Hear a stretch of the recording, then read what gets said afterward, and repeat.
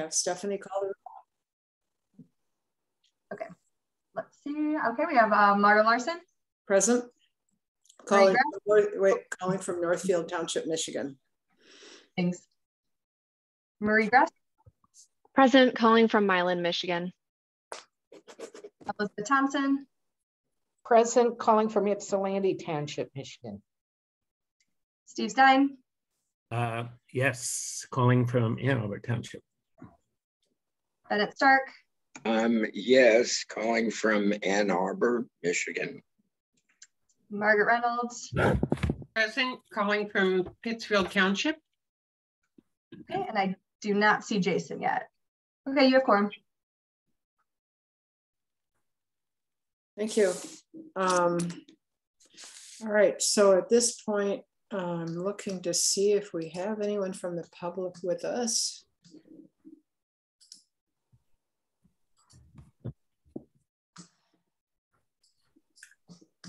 I see we have 2 attendees. If there's anyone in the public that wishes to make a comment at this time, it's time for public participation. If you'd raise your hand, I will call on you if you wish to speak.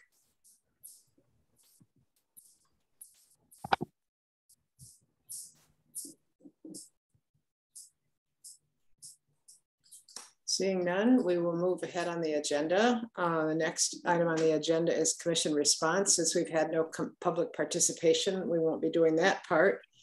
The next item on the agenda is report from the Board of Commissioners, and seeing that Jason is not yet with us, unless that's Jason, no, it's not. Yeah, seeing that Jason is not yet with us, then we will sort of put that on the side, and when he shows up, we will call on him when it's a good time in the agenda.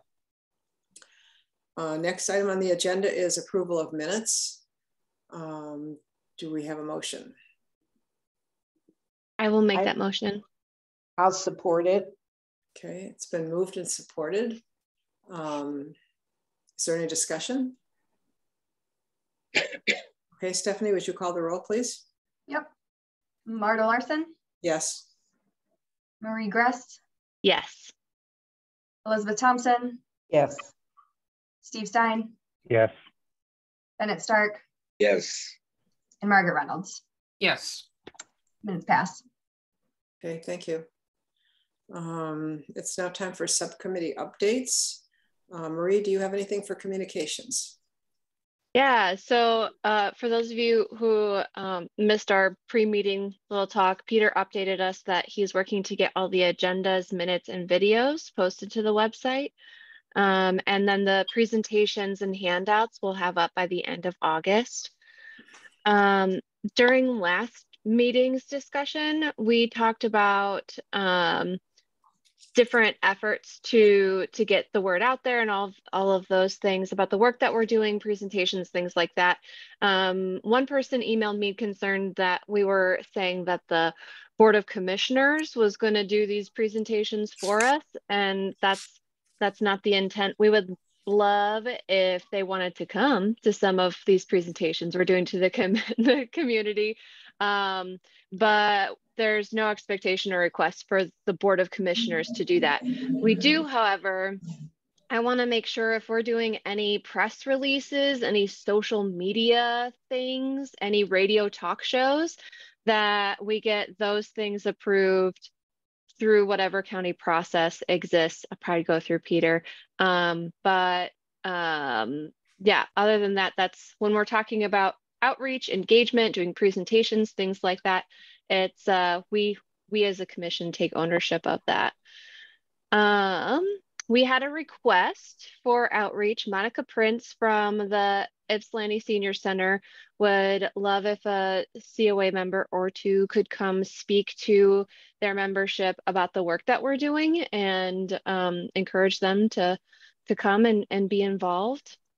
If that's something that you're interested in doing, let me know and I'll get you connected with Monica so you guys can find the schedule that works best for you. Just send me an email. Are there any other, I'm keeping record of outreach engagement efforts that have been happening.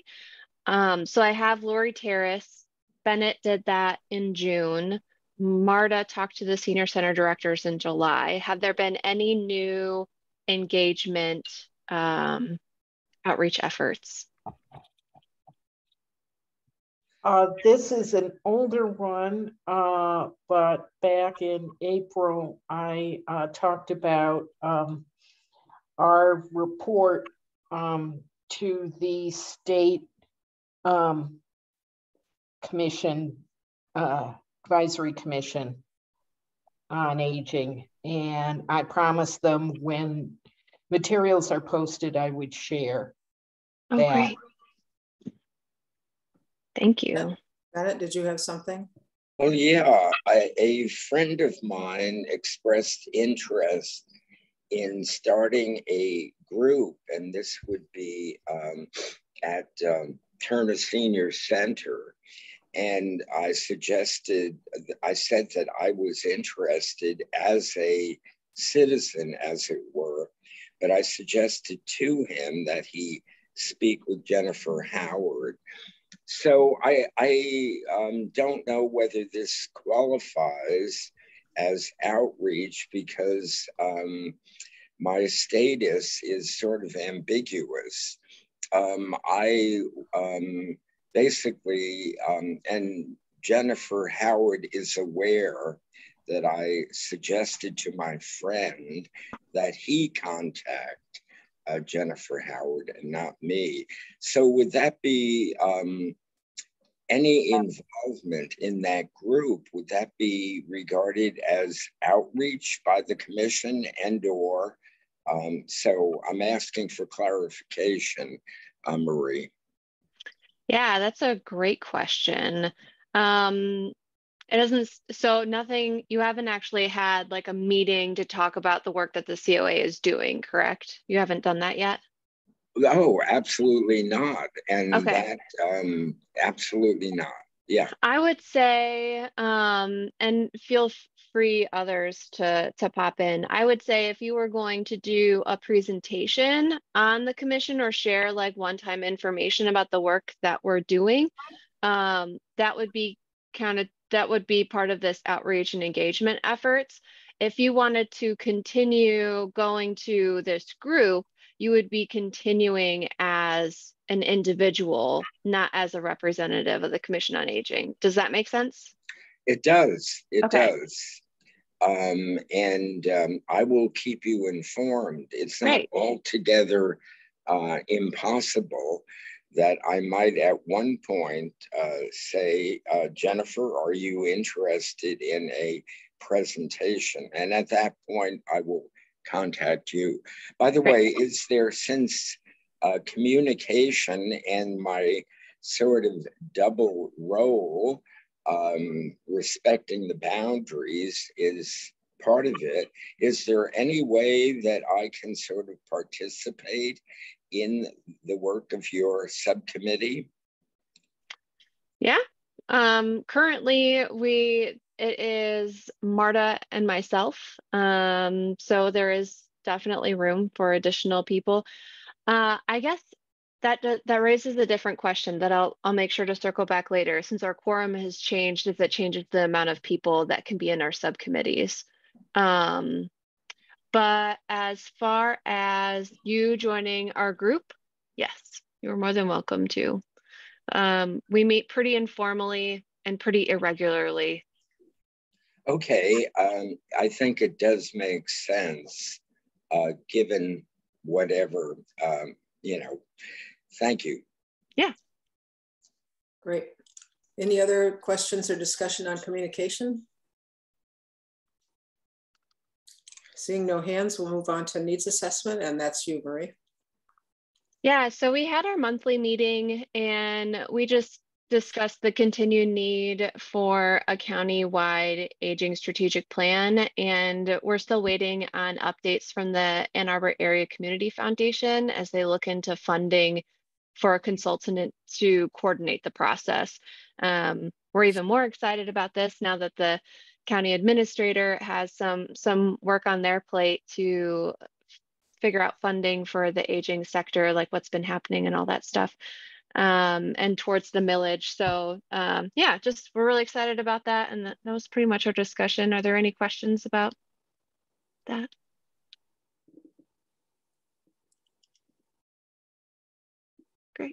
I do not see any hands. Okay. ARPA subcommittee, Bonnie had been the chair of that subcommittee, and since Bonnie has stepped down from the commission, the officers will take a look and see which officer is willing to participate on that subcommittee. Who else, is anybody on that subcommittee have a report, any report at all? I don't think they've been meeting. Yeah, we have not met since ARPA was approved, and we're just waiting to hear whether there would be a role for the Commission on Aging, and whether they in fact are seeking out one or more of us as an advisor. Perfect. Okay, potential millage. We, after the county commission voted a resolution to direct the county administrator. I'm sorry, I haven't had enough coffee yet this morning, obviously, to both look at resources currently being spent by the county on behalf of older adults, and also to come up with some possible ways in which a potential millage might be administered. We felt that we would not need to meet until that process begins to happen, and see if we can be of any assistance to county administration in that effort. Okay, thank you. Does anybody have any questions about that? No? Okay. Under our next agenda item is discussion items A, innovative solutions discussion, and Elizabeth is going to lead that. And Elizabeth, I'm going to let you lead that and also call on anyone who raises their hand, so you have the floor at this time. Okay, thanks. One of the things we've talked about is a whole variety of innovative programs that address the needs of older adults, and wanted to look at what we have in existence in our community. And that's one of the things the commission has been doing since we started meeting, is inviting various groups, service providers, to come in and discuss their programming. And then as we look at what we're going to focus on in the future, my thought was something that could be helpful is have a relatively high-level discussion of programs that we think are really innovative, that as a commission, we might want to find out more about as in the coming year, and as we're looking at different programming that might meet the needs of older adults in our community. So I asked our commissioners to give information about various innovative programs they know about. The first thing I would like to suggest is a way in which we all can continue to find out about innovative programs. And Stephanie, would you be able to screen share the link to the End Social Isolation and Loneliness Action Forum? Yep, I'll do that right now. Thank you. This is a group, the Foundation for Social Connection, that is an international group, although most of its members are in the United States, of policymakers, service providers, older adults who are trying to address the issue of social isolation. They're having a virtual conference on October 11th, 12th, and 13th that is free. Stephanie has kindly said she would be able to send us the link to this, what I'm showing you now, which is the registration page. But it will be a really interesting discussion about how to deal with social isolation and loneliness for older adults. And I bring this up because that has been a real substance of our conversation in the past year is the impact of social isolation. We discussed it in terms of COVID, but it's an ongoing issue for older adults. So one thing I would encourage the commissioners and anybody else watching is, if you have the time, because it's free, you might want to see if you can hop on this forum and see if this comes up with some ideas that the commission in the future might want to look at. So thanks, Stephanie. We'll look forward to your email, which will have the link in it at some point. Thank you. Then Steve submitted some ideas about things that he's aware of that have been successful and the potential to be adopted and expanded in our county. So I'd like to turn over the next part of our discussion to Steve to share his programs he's identified. Thanks, Elizabeth. Yeah, the program that I thought would be worth mentioning is a program that was a collaborative but prior to COVID, but continued through COVID, that we called Whatever It Takes. And it was really a collaboration between Trinity, St. Joe's Hospital, ER Group, the EPMG is called, IHA, which is a large practice, both primary care and specialists that are within Washtenaw County. The main really focus is Huron Valley Ambulance. And then we also included our Trinity's Home Care Agency, St. Joe's Home Care Agency, and also Glacier Hills. And the program really came out of real concern about how Medicare pays. And so it winds up that when a patient calls 911, a Medicare patient calls 911, the only way that an ambulance gets paid is if they transport that older adult to the ER. So you can imagine that all across the country, what happens is that if somebody calls 911, generally that person goes to the ER. And really what HVA shared was that over 50% of their calls through 911 are actually non-emergency calls. They transport the person, but they don't put the lights on, they don't put the siren on, because it's really a non-emergent type situation. And so this program had a goal of sort of turning that around, and also to be very much an older adult patient-centered program. And this is how it works. So first of all, I want to thank the funding sources, right? Which, we'll hear about. There's some good news on that. But we received $1 million from Michigan Health Endowment Fund, initially for the Medicare population. And then because of its success, we actually received money to serve the Medicaid population and the underinsured population as well. Trinity also kicked in around $250,000.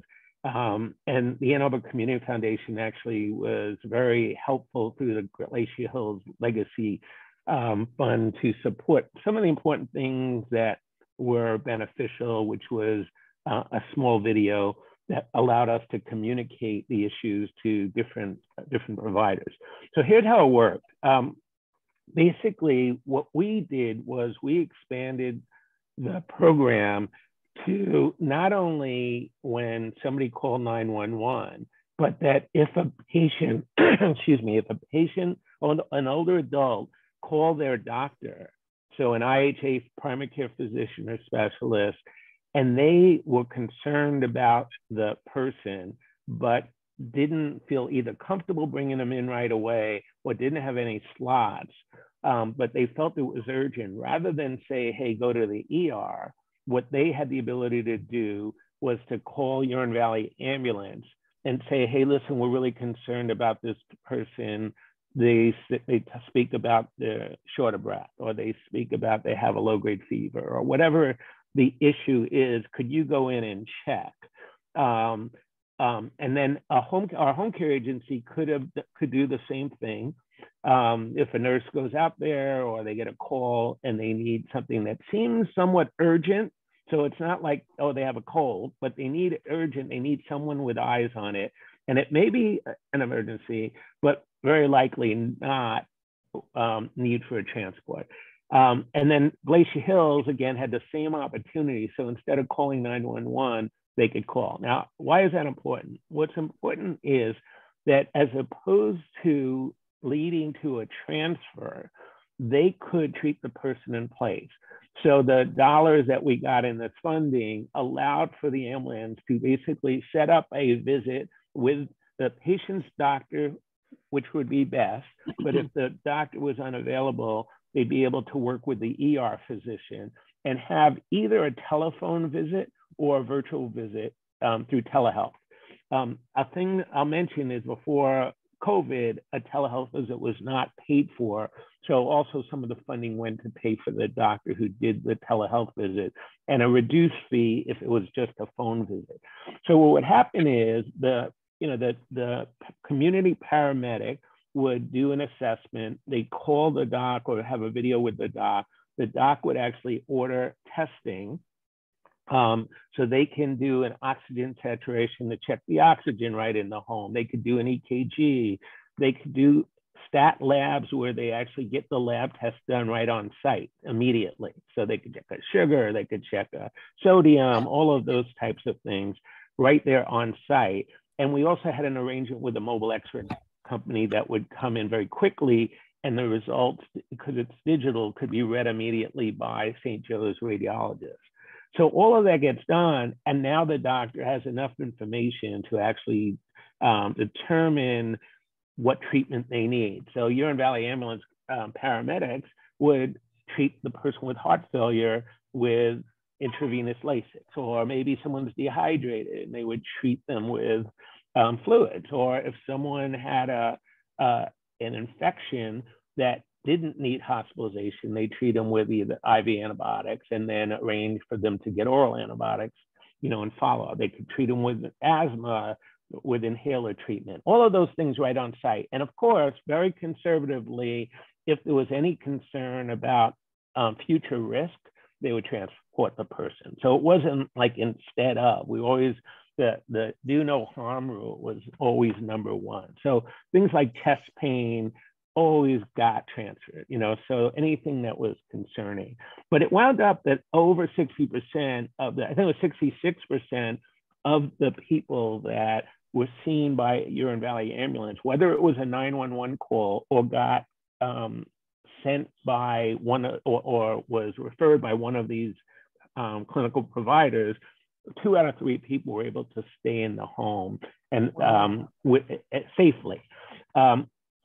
The other thing I'll mention that I thought was really one of the most important things is the follow-up. So all of the information, first of all, was communicated to the primary care doc. So whenever an HVA provider did anything, let's say they were working with the ER doc, their note would get to the primary care doc, or even if they spoke to the primary care doc, they would get the note. So if the person had a follow-up visit, same day, next day, or even a week later, that doc had the latest information about what happened in it. The second thing was what we called See Something, Do Something, which allowed for the community paramedic to assess in some ways the home and the situation, so that if there was a need for follow-up, they would communicate with the social service agencies. Many times it was Jewish Family Services, but if they needed other type of services. And that wound up really important because, as you know, if let's say somebody's in the home with asthma and they have roaches in the house, and you could wind up hospitalizing them, and then you send them back to the roaches, they're just going to come back. So, if you send people back to the same situation, you often have the same result.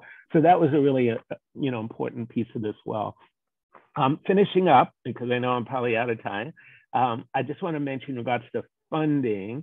So the program is actually still going on. One of the exciting things during COVID was HVA was able to deliver, now I was told just the other day, 2,000 doses of monoclonal antibodies for older adults who were in the home with a COVID diagnosis as a way of reducing the risk of COVID for hospitalization and death. And that's amazing. I mean, it actually got written up in journals General American Medical Association, because of its impact. It also was measured by what's called an ACO, Accountable Care Organization, which is a Medicare fee-for-service program, and was able to show the return on investment, so to speak. So not only did it reduce hospitalization, ER visits, but was able to show the savings associated, as you can imagine, with a hospitalization being 10,000, 15,000. It doesn't take a lot of saved hospitalizations and ER visits for this to be really cost effective. And then finally, what I'll mention for now is that there was a demonstration program by Medicare that started around a year ago, maybe 2 years ago, and Michigan and Trinity got together with HVA and applied for. And now, if somebody calls 911, Medicare, this is a demonstration, there's only 100 ambulance companies in the whole country. Huron Valley Ambulance is one of them. Medicare will cover it. If it's a 911 call, they will cover for that type of visit. So they can deliver the care on site, they'll pay the physician, they'll pay the ambulance, and they even can transfer somebody to their doctor's office or to urgent care and still get paid.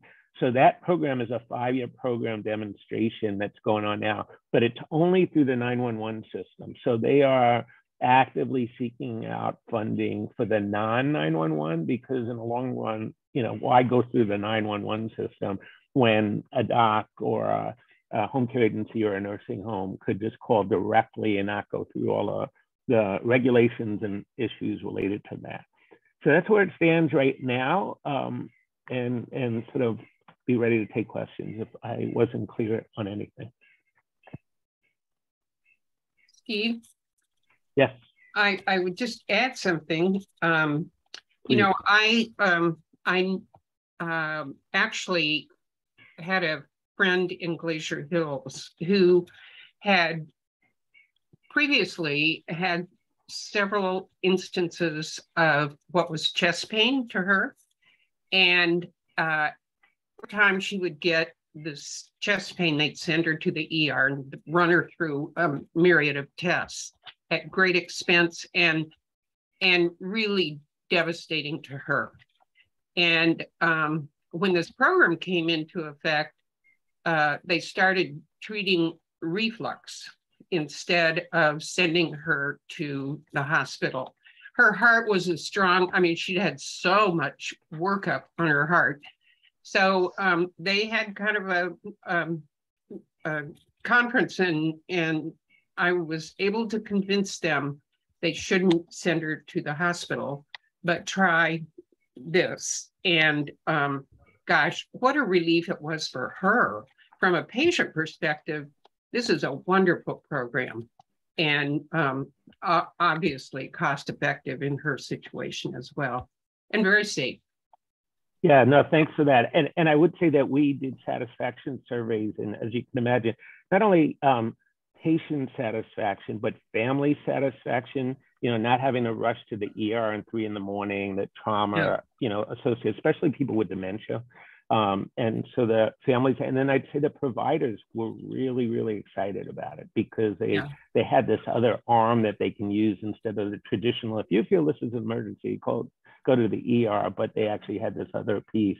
So I'm hoping that there'll be opportunities for funding that this could happen, not only in Washington County, but even more so around the country. Yeah, it's a great program. Thank you, Mark. I have a couple of questions myself also, Steve. Is this available through 911? So if someone calls 911, that get kicks into the community paramedic, or do they have to call and ask for community paramedic? No, so first of all, in regards to the Whatever It Takes program, which they say they still have some funding for, so it's still active, that one doesn't even have to be in the 911 call, but it's just not in the CMS demonstration where Medicare directly pays. But let's go with it's called ET3, Emergency Transfer to Whatever, this demonstration program. They would call 911. The dispatch person who takes the call kind of triages the call, and they say, is this somebody who needs a community paramedic that likely could stay in the community, or is this someone that truly has, you know, their blood pressure drop, they have chest pain, this is something serious, and then it goes that route. And even if the community paramedic winds up going, they then triage it again. And they may say, you know what, this is not something we could treat in the home. We got to get them right to, you know, to the ER. So no, they don't even have realistically the ability as a patient to make that determination. It's really triaged by clinicians. Mm-hmm. And is it only IAHA patients, or is it? No, oh, so that's a great question.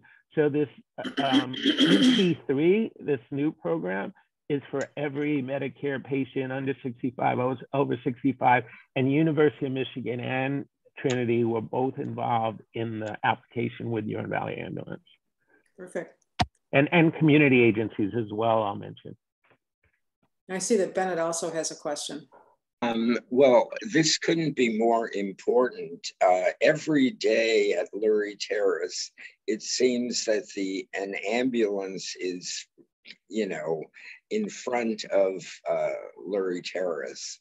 And in most instances, it seems to me that when when the ambulance folks are leaving, they have a stretcher in which no one is in. So it would seem to be an indicator that this is a significant cost-saving measure. Again, it is an everyday occurrence when you have 120 units and then you see an ambulance with rather a stretcher. So this is a proposal at this point, Stephen, or is it? No, this has been going on. So the initial the initial program has actually gone on for many, many years.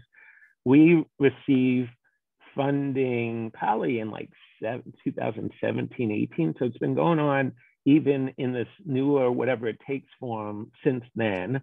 And then we got some funding. I will mention Blue Cross Blue Shield saw the results and they started paying for it. So some of the insurance companies started paying for it. And the demonstration from Medicare for the 911 piece of this started, I believe, in 2020. So that program, the Medicare program that specifically, if you call 911, that's in existence. It's a 5-year program which HVA and the docs will get paid for their stay. So it's active right now. Okay, well, far out, as we used to say, far out. We still say it every once in a while. Yeah. And Stephen, do you have anything in writing that you could distribute to the commission on this? Yes, Stephanie, I believe, has a couple of documents, one that described the original pilot that I think talks about the 4 pillars. I wrote that up for some national organization. And then the other thing she has is what I'll call an infographic that describes the CMS, the Medicare program that's in existence, you know, now when you call 911, right? I think you have that, right, Stephanie, that we could send out? Yep, I have those 2 documents. I can send them out after, along with what Elizabeth talked about. Okay. Yeah, and I just mentioned the whatever it takes document was really wrote about our pilot, like to proof of concept, and it expanded that, again, as I mentioned, to all Medicare people in Washtenaw County and all Medicaid and underinsured in Washtenaw County, and then eventually Blue Cross Blue Shield as well. Great. Thank you. And by the way, I'm sure someone from the Huron Valley Ambulance would be more than happy to give you details if that was of interest to the group. And I have to say the gratification I had in listening to the community paramedics talk about the stories like Margie had mentioned, they're just a really impressive group. They have added training, so it's not just a paramedic. They go for an extra year, so they have a lot of knowledge about social service resources in the community. They have a lot of interpersonal sort of training to engage, and they're just an amazing group that, you know, I have to say, I think we'll see a few tears if they tell some of the stories that I heard.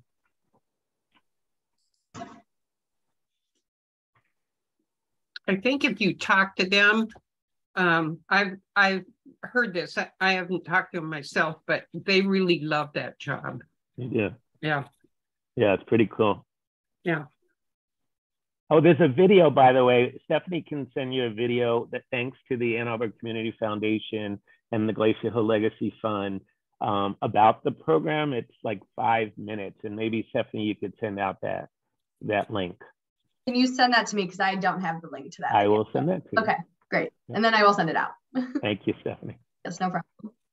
Okay, great. Thanks, Steve. This is 2 key points I draw from this that is a theme as our discussions have been throughout the year, which is people want to stay in their homes.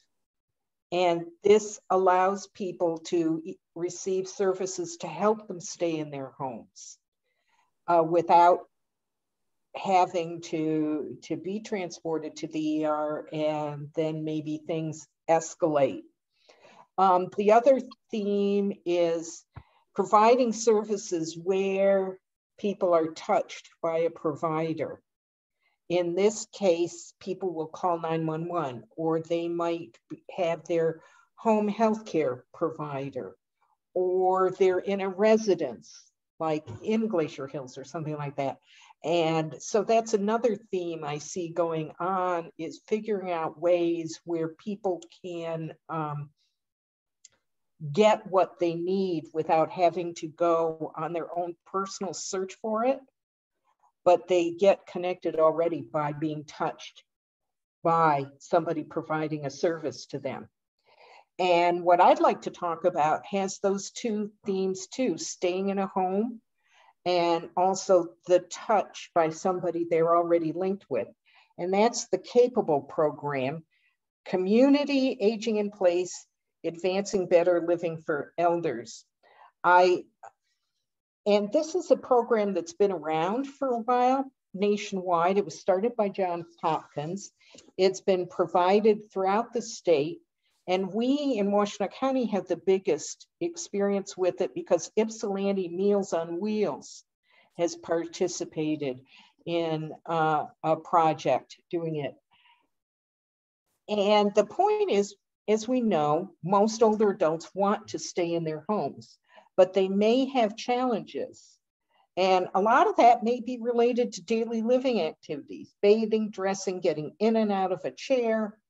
If you can't do those daily living activities yourself, you're not going to be able to stay in the home. So this model provides 5 months of in-home support through an occupational therapist, a registered nurse, and a handy worker, somebody who can do repairs and modifications. And also, Ypsilanti Meals on Wheels demonstration added the services of their social worker. So you work with the older adult to set a goal, what it'll take to be able to stay safely in the home, and work to achieve the goals. And so that interdisciplinary team helps use motivational interviewing, coaching.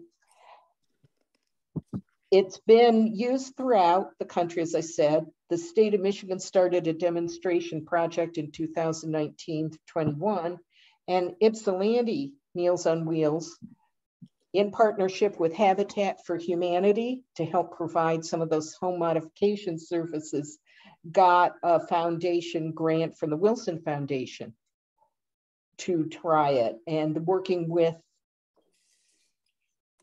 they're focusing on somebody's function rather than their disease, and a real focus on fall prevention, because one of the things we know that the research shows 1 in 4 older adults experiences a fall that can significantly impact their life. So some of the feedback that's new about this is it's working with the occupational therapy profession, which sometimes we forget in our group of professionals, is helping people take care in the environment where the occupation happens. So a lot of occupational therapy now takes place in skilled nursing homes or rehab facilities after a fall. And it's really hard. And I can say from personal experience, having had knee replacements, having had significant back surgery, that the little place where you do occupational therapy in the rehab facility is nothing like my house. And it is hard to go, oh, this is how I figure out how I'm going to cook dinner in my house. So a big point of this is in somebody's home before an incident happens. And there's a lot of show me about it. Also, the social workers in Meals on Wheels have been, because it's already a trusted resource, people are used to Meals on Wheels, and they trust them to help them link to other service providers, helping address lack of transportation, medical access, as Steve pointed out, that can be such an issue. So it becomes a really warm handoff. And then there's that specific physical component that allows Habitat for Humanity staff or in other kinds of handy 111 Party Taylor to look at what somebody needs. And often these can be pretty simple home modifications that can be done to keep somebody in the home. We tend to think of only ramps sometimes and wheelchair access, and there's a whole range of things that can be done to make life safer. So that's just a really broad overview. I know folks from both the state government dealing with Capable, and I'm sure Ypsilanti Meals on Wheels would be happy to provide some more information. I haven't been able to connect yet with Allison Townsend to get any material, written material about it that they would like to share. I just have the draft report. I want to make sure before I send it to Stephanie to send out to you that that's in the final format that they want shared, but I will do that. So that's a really broad brush overview, but it's an intervention where occupational therapist, social worker, and handy person work with somebody to develop a plan. What do I need to be able to stay safely in my home, to implement it? There's that occupational therapy training aspect to it. There's the warm handoff to other service providers who will be able to help with other services. And it really builds on, in this, our example in Washtenaw County, Meals on Wheels already has that connection with an adult. So they're able to help identify folks who might benefit from the program. Any questions?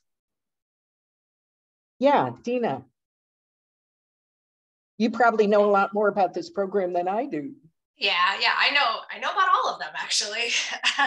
I just kind of want to make a comment. I guess I don't have a question. One of the things from the social service side that we see as a real challenge is that these innovative models tend to focus kind of more on the healthcare side of the needs, and there often is more funding available on the healthcare side. But where the real gaps are who's paying for those social services, who's paying for the home modifications, who's paying for the transportation. And that, really is a big challenge for nonprofit organizations, because even, these, innovative models, you still have to have, somebody who's paying for even the ability to coordinate these services, help an older adult navigate all of the social services that are out there. So you know, there are models that are developing across the country that are intended to kind of integrate more between healthcare and social care, and that they're being sort of built up as this is a one system, and we need payment models that cover this whole system, not just one side or the other. And there are some successful programs across the country who are getting reimbursement from health plans for all of those services, you know, including those social service delivery, the delivery care. I think that's unquestionably a point that our commission needs to consider as we discuss issues in the future, is not only identifying, gee, this is such a great program. I was about to say cool, Bennett, showing my age. But we need to think about how in Washtenaw County things can be implemented on an ongoing basis. Yeah, Margaret. Well, a couple of things occur to me. One is, and I'm not sure this is true, but when we talk about the domains of that everyone's dealing with in the aging sector, when we talk about innovative programs, it seems like the overriding theme is to keep people in their homes. It seems that covers almost everything. And should that be the overriding theme? Just asking. And the other thing, kind of to follow up on Dina, I work with the Glacier Hills Legacy Fund, and one of the things, as we've talked about, one of the most difficult things is sustainability, and it's just a constant struggle for social service agencies and those who are funding to figure out how this is sustainable. And I think obviously it's going to reduce healthcare costs and long-term care costs if we can keep people in their homes. And the case needs to be made for funding, as you said, Yeah.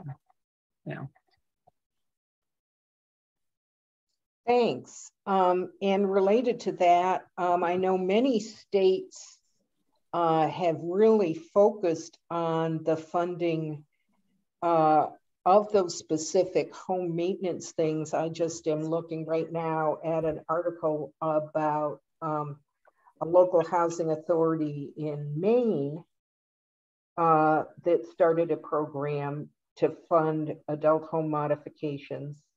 And most housing authorities now in Maine have adopted that. And again, it's the issue of providing the access to the service and the funding for the service. I saw Bennett's hand and then Steve. Okay, well, I just want to repeat what I believe Margaret said, that it is not in all size, the decision of moving into an apartment complex is whether or not is actually a complex decision. And there are a number of factors I wouldn't sort of encourage someone who just as a matter of fact believes necessarily it would be much better either to remain in the home that he or she is living in or moving in to a senior community. There are pluses and minuses in both cases. So I just want to repeat that thought that Margaret made. Thank you. And I know that we've heard that whole issue about housing and the range of housing resources in prior meetings, and that's clearly a very important consideration, is providing a range of options. Steve. Yeah, no, I think one topic, as Bennett was pointing out, is the whole concept of supportive housing. And we do have some here in Washington County, but there are a lot of, for example, HUD housing that do not have those benefits. And so the idea that somebody could continue to live in their apartment and be able to get, you know, home health, no, not home health aid, but personal care services, or as, you know, you had the capable, so that people can stay in their home. And also to think about the socialization piece as well, to have activities there. So it's not only we're, you know, allowing them to physically stay in their home, but they actually, their world is bigger through technology and through those kinds of things. So yeah, I agree, Bennett, with that, and Margie's. I also want to mention nursing home residents, that there's a significant number of people that are in the long stay part of nursing homes that are only there because there weren't the resources to keep them in the community. And that if we're really being sort of holistic in our thinking and compassionate in our thinking, that if you assess that population and we're able to give them, you know, supportive housing, many of those also may well not be, may well be able to be in the community should they desire to do so. And then my final question, Elizabeth, this is for you. You know, that this was kind of an informational session where we talked about it. Do you have, what's your thoughts about where do we go from here in regards to how the Commission on Aging and maybe the Board of Commissioners can have an impact to bring more innovation to Washington County? Well, I'm going to put that on hold for just a second, Steve, because you were, and thank you so much for submitting your innovative ideas. I wonder if this discussion has triggered thoughts by any of our other commission members about a program or something that they think we should explore in the future.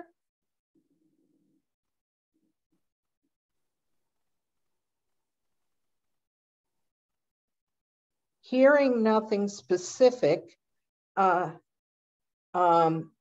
my thinking is, Steve, to answer your question, is that these might be programs to consider as agenda items if the group wishes to have a little more exploration on and consider these as part of our discussions as we develop our plan for moving forward and our next tasks in the commission. So with that, Marta, I'm going to turn it over to you.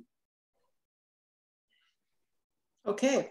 I'm really not sure where we should go from here. So I don't really have an answer. I do think it's a good idea to maybe invite a longer presentation about the HVA community paramedics, and maybe to invite a longer presentation about the Capable program, just to sort of get those on the record in a recorded meeting with a representative from those programs. I think that might be an interesting way to go. But I think also, I think it would be good for each of us to sort of hunt around and see if we can find any other examples of things that work in other places, not necessarily here. For example, I know that the Healthy Aging Collaborative is really doing a deep dive into transportation. And that's some of the things they're looking at over the summer, if I'm correct. And so hopefully they will have at a point some materials to share with us that really address some of the transportation issues. And I know they're also really trying to look at not just, you know, the ADA millage passed, which that's great, but a lot of the county is not served by ADA. Yeah, I had a friend from Scioto Township going, well, I didn't see any millage to vote on. And I'm going, that's because Scioto Township doesn't participate in ADA. So I think that's going to be very helpful for that whole domain of transportation too. I see Dina's hand and then Stephen. I have a thought. I'm wondering if as part of the kind of sort of future decision-making around the Older Adult Priority Fund, if it may be a benefit to have some criteria, that may not be the right word, but some kind of criteria around, innovative solutions or sustainability that is part of that decision-making process on, how you distribute those funds. Mm-hmm. I think that's a really good idea. And I'm not sure, and we'll be hearing from Jason next. So maybe we'll find out how the Board of Commissioners intends to address that so that we can figure out whether someone from this commission will be able to be part of the process for figuring out this criteria for awarding those funds. Stephen, you had your hand up? Yeah, I mean, it's actually very related to what Dina was saying, is that there might be an opportunity for the Commission on Aging to, since they haven't really decided whether we have a role, what our role would be for the ARPA funds, but that doesn't mean no matter what the role that we can't sort of make a recommendation if we learn about a program that we feel good about to say, hey, you know what, this is something we think you should look at. And no, we don't make the decision. The other thing I think we have an opportunity to do, since we don't really control the funding and the Commission on Aging has those dollars, that if we see a program, we might go to Jason and Peter and say, hey, we think it's really important that the Board of Commission, the Washington County Commissioners are aware of this program. And it could be Marta like you or someone introduces them. And that's part of what we do for the county commissioners, is we introduce these types of programs so they're educated about it and potentially starting to think about funding to support it if there's a need for funding. And that could be part of your regular presentation, is bringing innovation ideas to it. And that could be part of our role. Mm-hmm. It's a good idea. Marie? Yeah, I love the idea of bringing up some of these innovative solutions in our sessions, and then bringing some of them up to the Board of Commissioners. I don't know that I love the idea of making ARPA funds, tying ARPA funds to innovative solutions. Part of the reason why ARPA exists is to help with the struggle that came with COVID, and a lot of our organizations are really just struggling to keep the normal going or to recoup from that. And so while I like the idea in theory, sometimes asking organizations to be innovative for the sake of funding can also be a huge strain, especially on the smaller ones. And so I wouldn't want to make that like a criteria from us on these particular funds. Is just my thoughts on it. Great. Anybody else have anything on innovative solutions before we move ahead on the agenda? I think I'd like to thank Elizabeth for pulling together the elements that we had and for leading the discussion. I think it was very interesting. Okay, so we deferred the report from the Board of Commissioners until Jason was able to be present. At this point, I think Jason is with us. So Jason, do you have anything you want to offer on report from the Board of Commissioners? Okay, sorry. I'm driving, so I apologize for not muting earlier when I was talking as well. So Jason Maciejewski, I'm participating remotely. I guess I'm in Ann Arbor right now. There's been a lot of focus not on board work over the last month, as there's been primary elections, and I think a lot of members have been focused on their own situations. But we tabled most of the ARPA 3 bucket at our meeting on Wednesday night and deferred that into September for action at that point. I will say that in terms of the aging piece of ARPA money, that I'm not aware of a final process that's been decided upon for the way that those dollars are going to be recommended, or the process for approval. And I think somebody mentioned that Peter might be on. I don't know if Peter has any more information on that. I think that's the whole process for that, I think, is still a little fluid. I personally would envision a process where you've got different stakeholders who are involved in those recommendations. And I think absolutely that the Commission on Aging, if there are certain areas that you as a body believe that need to be funded, that that the voice of this particular commission needs to be heard on that. But I don't, and I have a meeting with Administrator Dill on Monday, and this is one of the topics I have for him in terms of how we're going to go through this process and award these funds. But I don't know if Peter is on, if you've got any maybe updated information that I don't have. Not particularly. I will say with the entire range of ARPA investments, they have varied in when they come to the board. Are they ready to go, or is it an obligation that is then operationalized? Because I know folks are sometimes afraid of putting the cart before the horse. So in this case, it seems like once passed and we know the exact dollar amount and the exact structure of what that funding bucket looks like based on the resolution that is passed, that is when those decisions would be made about, okay, we know what form it is now, we know how much it is, let's develop that framework now. So I think that's the current strategy. Yeah. And Peter or Jason, is there a plan to involve someone from the Commission on Aging in the process of making decisions about how the funds are going to be expended? So that's been my input so far, is that there needs to be the Commission on Aging's voice in that process.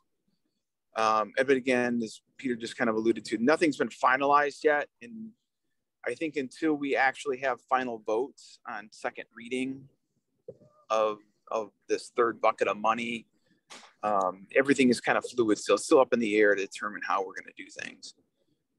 There was, the example of the New Human Services Partnership, where there was some opportunity for engagement and input into a proposal that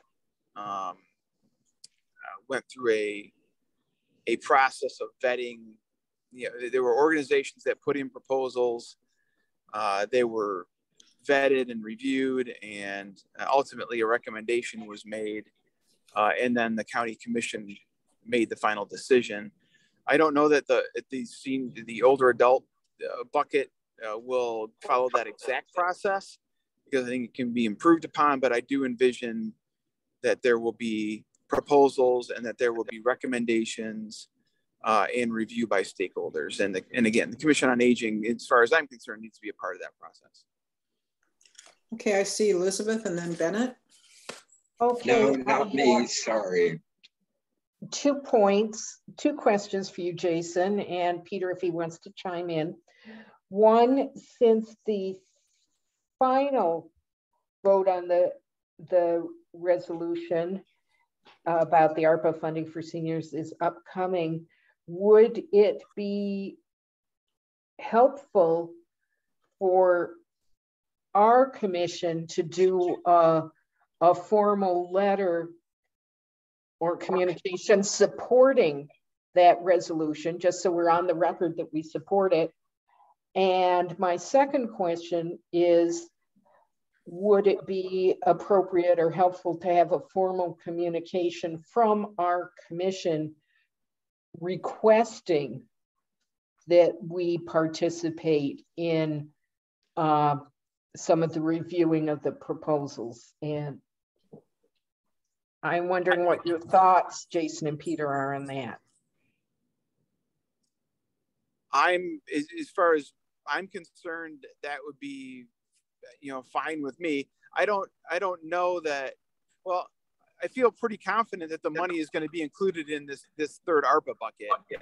I would say that a formal declaration of support for that, and I don't know if you want to frame it as a request or an offer of involvement in the process. I think that can all be done in one kind of motion or resolution. I feel it would be appropriate. I would have no issue with that at all. So I think it could all be done in one movement, though.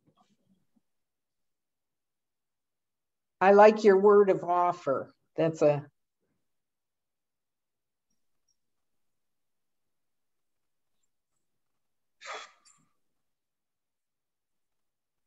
So does that mean we're going to do some sort of resolution? I'm not really certain where we are here. I guess a motion might be appropriate. Do you think, Marta? If we're going to have a resolution, we have to have a motion, yes. Okay, I move that the Commission on Aging support the county board's, how should I phrase it? Resolution to allocate $4 million of ARPA funding for senior programs and services. And that the Commission on Aging offer the our involvement in helping screen proposals and make recommendations for allocations.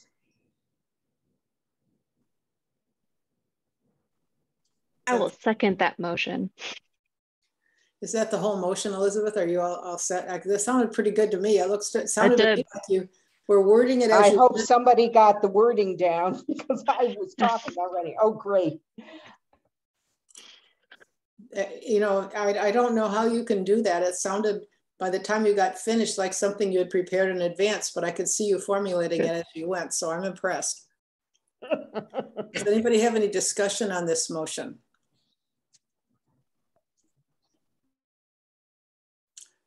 Okay, then Stephanie, would you call the roll? Wait, I'm sorry, I was muted, but could we read it one more time? Yeah, Stephanie, would you read it back? Make sure we got it correct.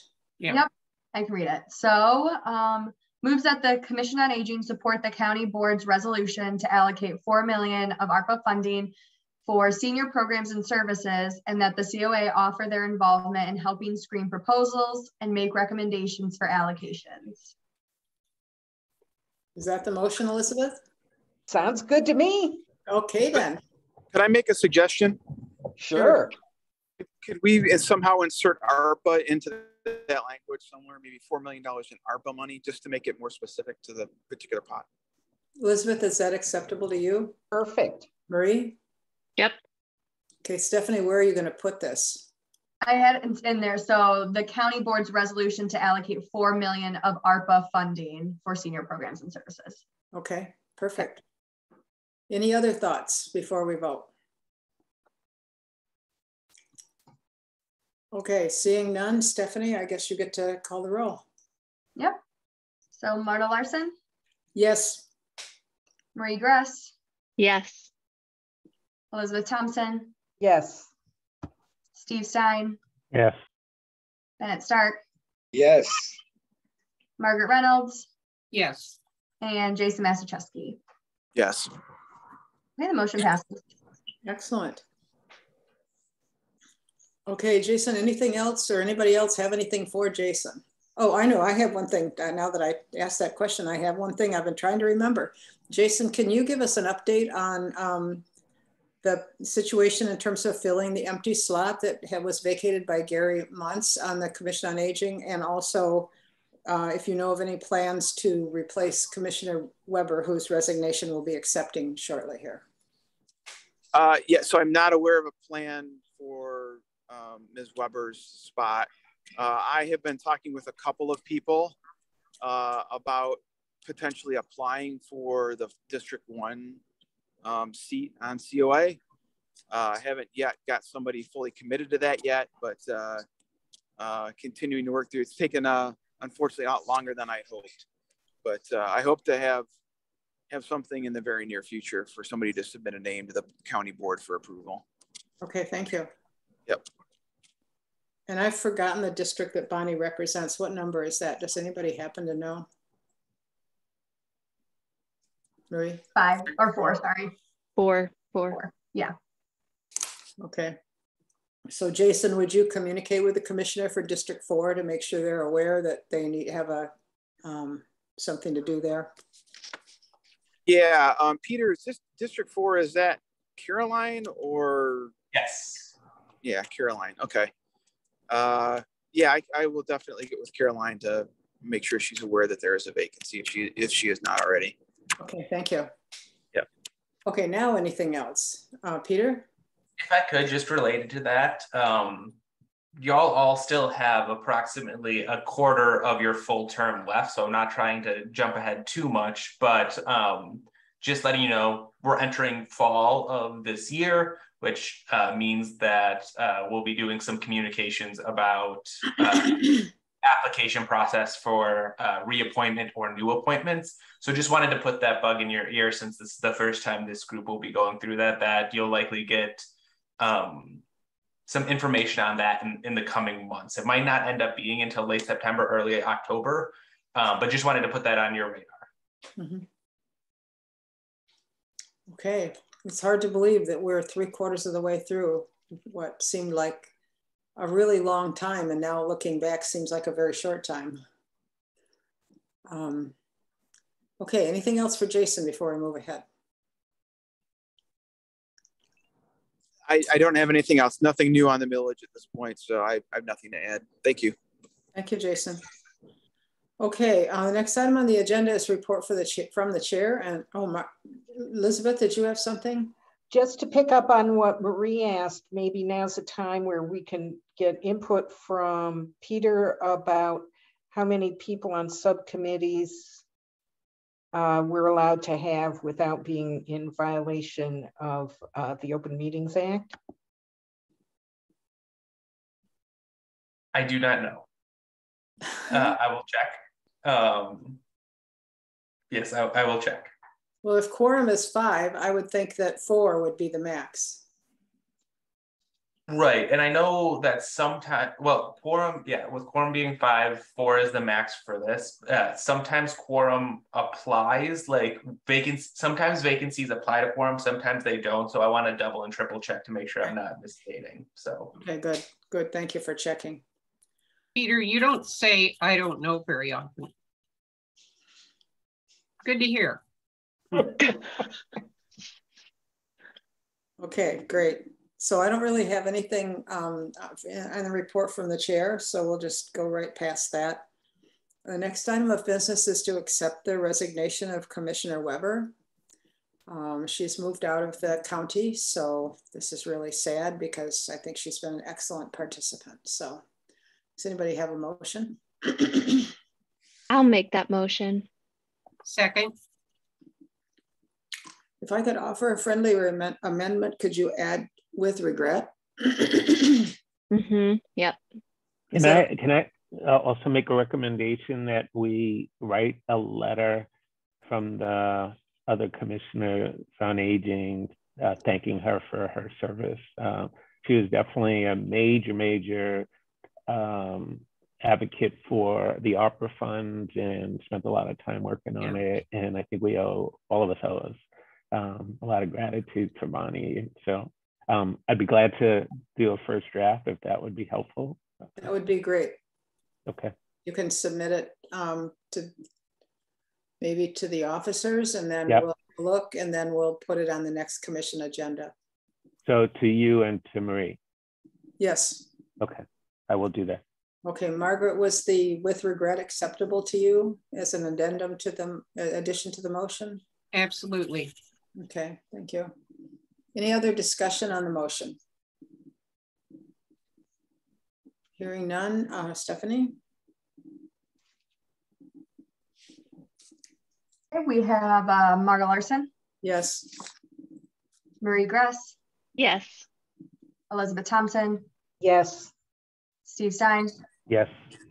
Bennett Stark. Yes. Margaret Reynolds. Yes. And Jason Masachowski. Yes. Okay, motion passes. Okay, the next thing on the agenda is appointment of a new secretary, which is, I can't imagine anyone that's going to be able to do better than Bonnie, but is there anyone who wants to take a shot at it? Elizabeth, are you volunteering? I will, again, with the exception that nobody will be able to replace Bonnie, but we need a secretary, so I'm willing to try my best. Okay, is there any other one? If not, I think a motion would be in order. So move. Second. Okay, any discussion? Just want to say I think that Elizabeth will do a great job, and thankful that she has stepped up. Me too. And I could see everyone else looking around nervously, worrying that there was a draft coming. Okay, let's have the roll call, Stephanie. And oh, I should clarify, this is from now until the end of December, when everyone on this commission's term ends, and then we have the opportunity to be reappointed. So this term would run until the end of December of this year. Okay, Stephanie? Marta Larson? Yes. Marie Gress? Yes. Elizabeth Thompson? Yes. Steve Stein? Yes. Bennett Stark? Yes. Margaret Reynolds? Yes. And Jason Mastrzeski. Yes. Okay, the motion passes. I think I would like to comment that the next officers meeting, we'll be looking at the meeting schedule to determine whether we might want to consider recommending to cut back on the number of meetings. We had set 2 meetings a month for the rest of the year, and one of those meetings was reserved for reviewing ARPA proposals. Since we're not going to be doing that anymore, it may be that we can cut down on the number of meetings, but we'll have a look at it and have a recommendation at the next meeting. Stephen, you had something you wanted to say?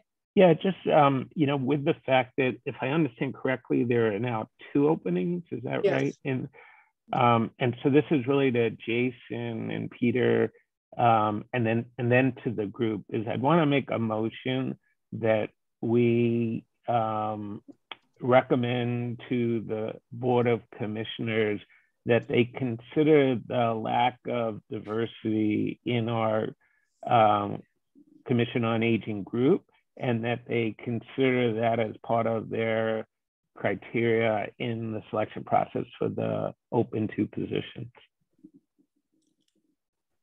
Second.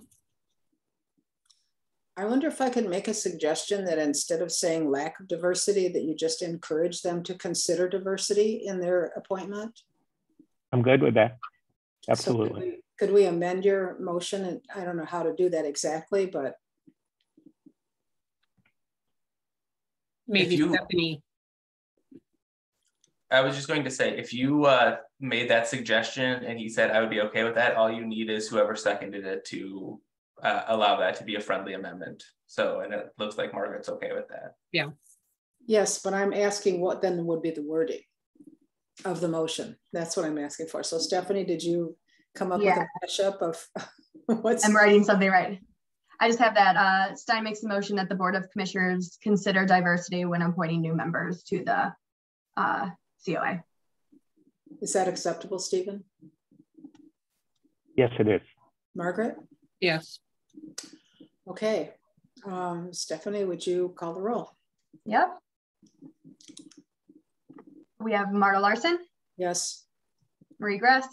Yes. Elizabeth Thompson. Yes. Steve Stein. Yes. Bennett Stark. Yes. Margaret Reynolds. Yes. And Jason Mastrzeski. Yes. And motion passes.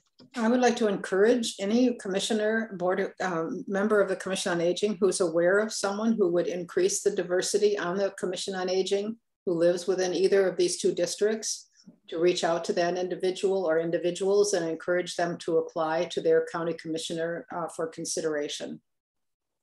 Marta, yes. Well, I'm speaking out of turn, but do we have 3 people who are 3 openings? We have 2 openings, one for District 1 replacing Gary Muntz, and the other one for District 4 replacing Bonnie Weber. Okay. Those are the only 2 openings we have at this time. Okay, thank you. Bennett?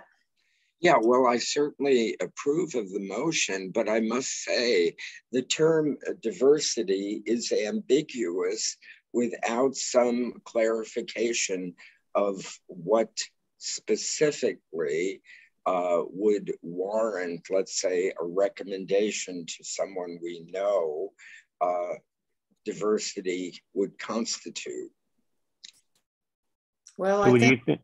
Oh, go ahead. I'm sorry, Marta. I think for legal reasons, we need to avoid naming the diversity, but I think everyone on this commission can look at the group of us and try to come up with some ideas as to how to make the group more diverse and act upon that accordingly.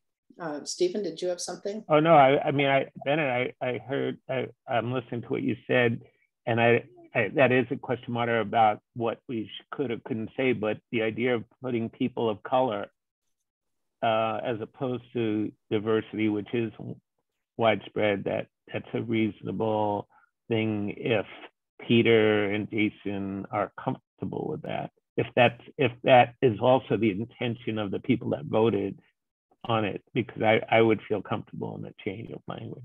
I don't think we can change the motion once it's been, voted on. I don't think we can do that. I think we'd either have to scrap the motion and start over, which I'm very uncomfortable with the idea of naming categories of diversity. I think we should. Why are you, just out of curiosity, why are you just for reasons of, for legal reasons. I just don't think it's a good idea to go down that road, because once you start down that road, you end up getting yourself into fairly deep water pretty quickly. Jason? Can I offer a comment? So I will say, as one of the 9 county commissioners, that reading the resolution as it's been passed, I interpret diversity as not only racial background, but sexual orientation, gender. So I have a very broad view of that. That's how I would interpret the use of that word in the particular motion that we just approved. And so, I obviously have heard the sentiment from this body as well, as being the commissioner who has one of the 2 vacancies. So I think I understand what you're trying to do here. Yeah, and by the way, I want to say I agree with, now in retrospect, I'm supportive of leaving it as it is, because I think it is true. I don't, again, we don't know about each other, but I think things like, there's other populations that may not be represented that would be important that we get their input. So I'm supportive of leaving as is. Thank you. Elizabeth, and then Bennett. First of all, Stephanie, I know there is a link that identifies that has a map of the districts in Washtenaw County. So when we're talking about trying to think of people we know that might live in one of those districts, maybe you could send us out that link so we can open up and go, oh, somebody who lives in this place would be in this district. Yeah, I can find that and then send it out. And also, I would encourage all of us, as Peter said, we're all up for reappointment in January. If you know people who are in different districts, commissioners' districts, who might be great, now might be the time to start talking to them, to approach their county commissioner, to see if they want to serve, especially with this issue of diversity in mind. And I very much appreciate, Jason, your comments that diversity is a broad category that's understood. As a member of the LGBTQ plus community, I sometimes feel overlooked myself. So I appreciate, and I do think nowadays, thankfully, diversity is generally understood to be pretty encompassing. And so I think that's a great way to think of it. Okay, Bennett. Well, I guess I would like a legal explanation of what diversity would mean. And I have gotten in trouble with the commission about, I guess, this matter, and we'll leave it at that. Okay, well, Jason, can you, or Peter, can you get someone from the county to offer us a legal definition of diversity? Can certainly look into it. Thank you. Okay, anything else on that subject? Okay, I see nothing. So the next thing on the agenda is notifying us that our next meeting is August 19th at 8:30 a.m. And I believe we have arrived at adjournment, and we are reclaiming a little bit more than a half hour of our time today. So I hope everybody puts that to good use. I will see a motion for adjournment. Hey, can I ask you one question, Mara? Vincent, I know that everyone's time is really important, but as you know, I've been attempting to sort of get the insights that I have in regards to the state of nursing homes in our region. And I'm not saying we should do this now because, you know, I know that the offices haven't looked at it, but is it possible that if we in the future meetings do have extra time, that if that category gets approved, that I do get 15 minutes so that we can just educate the Commission on Aging on the state of nursing homes in Washington County? Well, I see that on October 7th, we're scheduled to discuss congregate housing, and I would include nursing homes in that. Oh, okay. And that appears to be your meeting to organize, so. Oh, okay. I am so sorry. I did not either not remember that or so that's fine. Great. Thank you very much. Jason, you have your hand up? Yeah, I would suggest maybe as part of that agenda that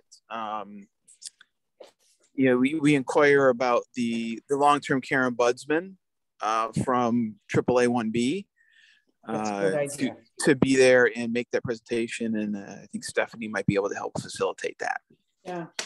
All right, so Stephanie, I'll give you a call and we can let's do that. That's great. I love that.